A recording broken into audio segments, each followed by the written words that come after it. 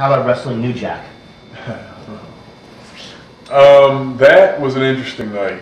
We, you know, when I found out that I was wrestling him in a hardcore match, I was just like, this is, you know, it's man up time basically, and it's funny because we went out there and we had wrestled before in some other matches. You know, he did some run-ins. When I started out, they teamed me up with Danny Doring and Amish Roadkill, and those kids were well, I had to call them kids because they were, you know, so young at the time. But you know, it was great even having them, you know, as partners, as teammates, because they were, you know, pretty new in the business. But and we had been in some matches where New Jack had run in, and I had been hit with computer keyboards and guitar. I actually saved the guitar, and I don't know if it's still over my parents or not. It was the first guitar I ever got hit with. So, yeah, we went into, going to this match. I was a little nervous too because I had seen some things that had gone on with him, and so anyway, we went out into this match, and I'm getting hit with literally everything in the kitchen sink, you know, toasters, and you know, and I love people who say, oh, you know, like chair shots. Oh, yeah, chair shots. They're smacking your brain into your skull basically, so it doesn't feel good.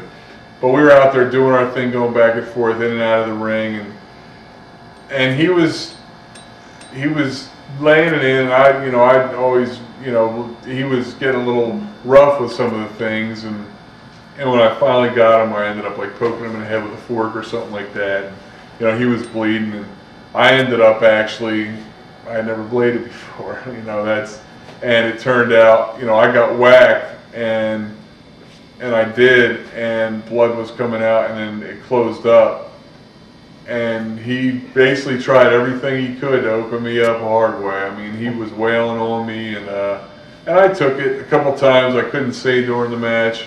I had been hit so hard, and just kind of went with it. And then for his finish, you know, he comes off the top rope with a chair, and he made sure he came down extra hard. He came up, and I was coming up off the mat, and he hit me so hard. And all I remember was 2-3, and then I like snapped and woke up. Basically, I was out. Once he hit me with the chair, I went out and woke up on the 2-3 count. And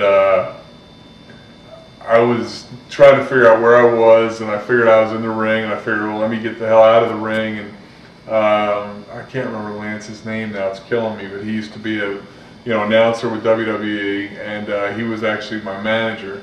And he had a hold of me. He's trying to hold me up, and I know my eyes were going two different ways. And you know, I got in the back, and it ended up, you know, DCW had their TV at the time, but it wasn't, you know, it was like local TV. And I remember seeing, you know, seeing it come on actually, and they just had a clip of it, and it was a clip of him coming off the top. And that's how I realized what really happened when he came off the top and, you know, hit me with a chair. He just wailed into it with a chair, and I realized that's why I got knocked out. And, you know, that's the only part they showed because I didn't end up, you know, bleeding real bad or anything like that. Hindsight, I would have, you know, opened up, but I didn't, at the time, I didn't really know what, you know, what was going on, so.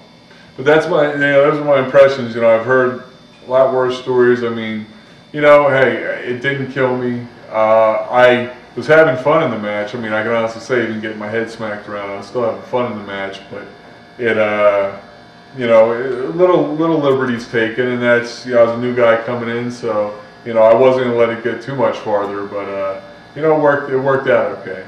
I'm going to link New Jack to the next question then. People say that he is overly stiff. ECW is known as being overly stiff to begin with, but people say that he takes it to the next level. Did you find the company overly, you know, other wrestlers overly stiff, or just that incident? You know, it was really that incident, but, you know, like I say, I can't say that, I guess I can't really say a hardcore match is overly stiff. You know, you gotta lay it in there. You know, it's just, I think some of the things I got hit with, I think I got hit with a telephone. You know, objects like that, like getting hit with a chair hurts, but I mean, it's something that, you know, you take, your head's getting rung, it's ringing your bell.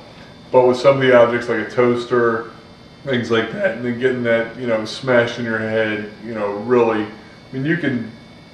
There's ways around it, but I mean, you know, but it looks good. I mean, it should. It's real.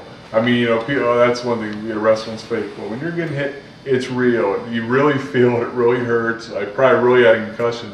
You know, I went home that night. Actually, I drove home and I went to my buddy's bar and I stayed up till 6 o'clock in the morning.